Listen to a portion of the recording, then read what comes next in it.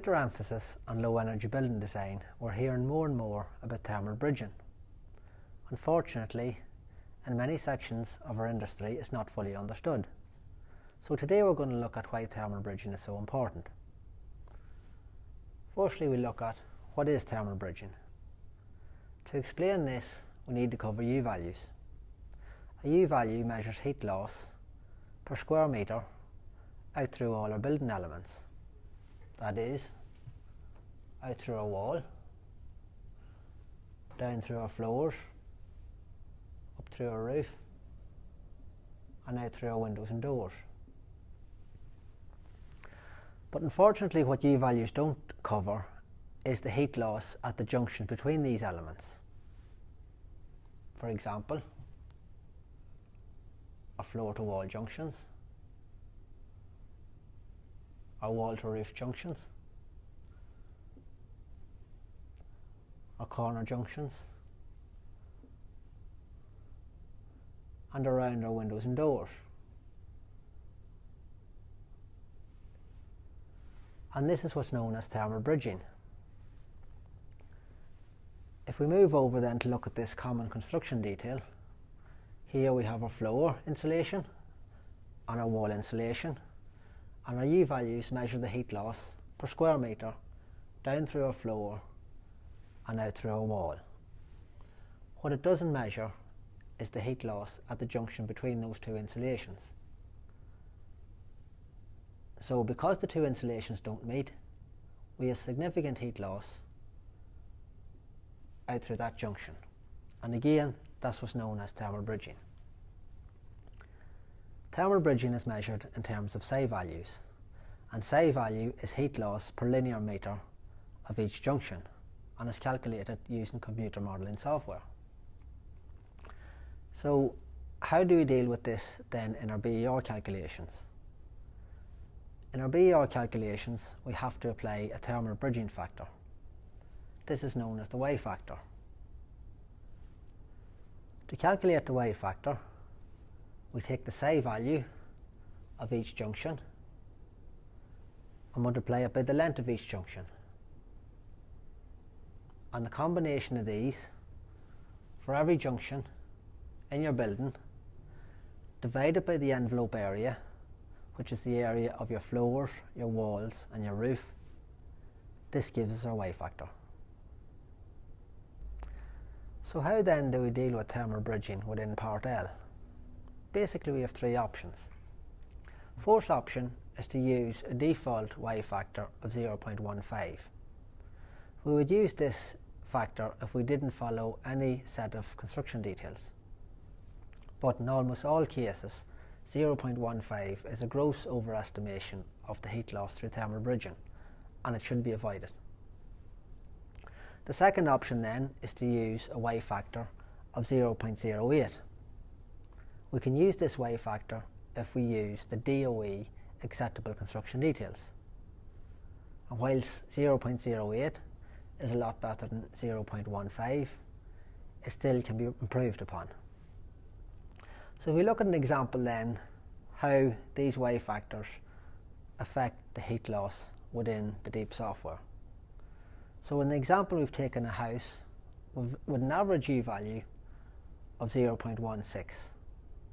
When we apply a default Y factor of 0.15 to that, essentially what the DEEP software is doing is adding 0.15 to our average U value of 0.16 to give a heat loss of 0.31 watts per metre squared Kelvin.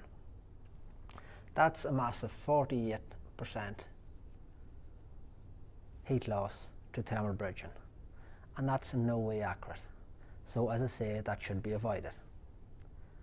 Looking then at the example for the default value of 0.08, what the DEEP software does is add 0.08 to our average U value of 0.16 to give a heat loss of 0.24 watts per metre squared Kelvin.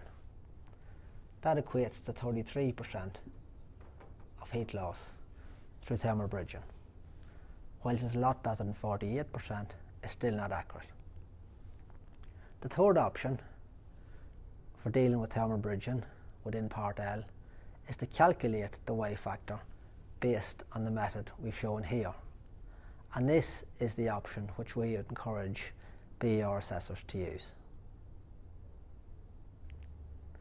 To calculate the Y factor using this method, we need the psi value for each junction in the building. Thermally modelling each junction can be costly and time consuming. So in Quinn Lite we've done that for you. What we have done is taken the DOE acceptable construction details and where possible introduce Quinn Lite blocks into those details to improve the performance of the junction. So if we look here, this junction we looked at earlier, what we've done is introduce 2 Quinn Lite blocks at the key location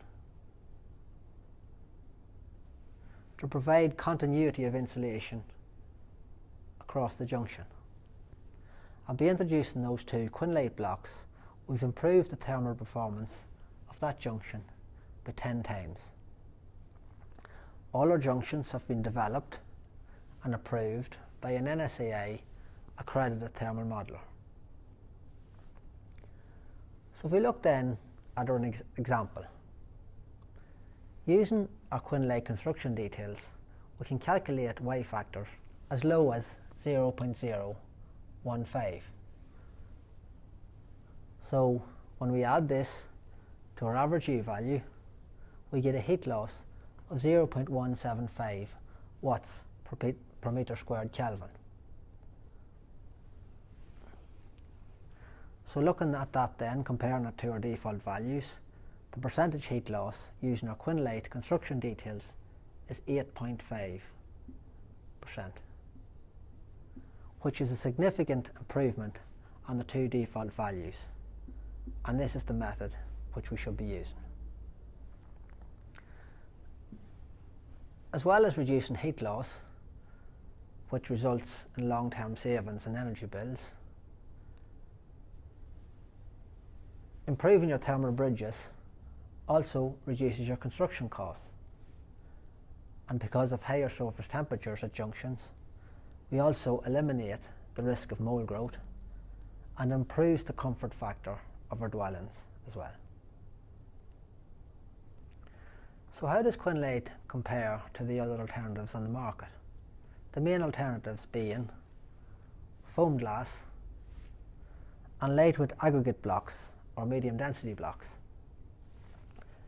Well, if we look at this firstly in terms of Part A structure, Part A states that blocks used in Ireland must have a minimum compressive strength of 7.5 newtons per millimetre squared.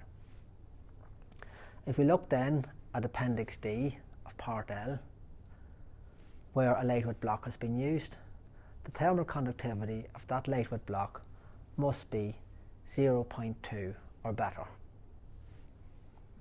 So we look then, the maximum compressive strength of a Foamglas block is 3 Newton, so it doesn't comply in here. The thermal conductivity of a Foamglas block is better than 0.2, so we're okay in here.